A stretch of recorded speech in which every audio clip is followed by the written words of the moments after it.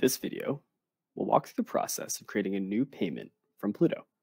To get started, we'll go to the Payables tab. Next, we'll select New Payable.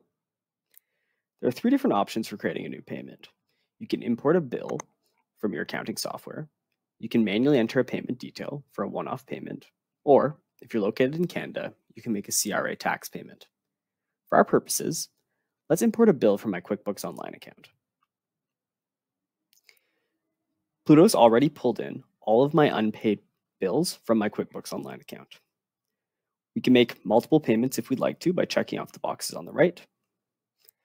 For our purposes here, let's pay this bill for my supplier ACE5 for the amount of $10. I've checked off the box and I'll hit continue. Because ACE5 is already a contact in my Plooto account, the pay to or payment method is already filled in. All that's left for me to do is select my pay from. Here I can choose from my connected bank accounts to decide where I'll make the payment from. When I'm ready, I'll select continue.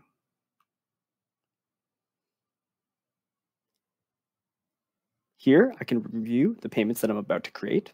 If we had checked off more than one bill, they'd all be listed here separately. When I'm ready, I can select send payment. Once the payment's been sent, the payment will begin processing in the next available processing window, or at the requested debit date if that's in the future.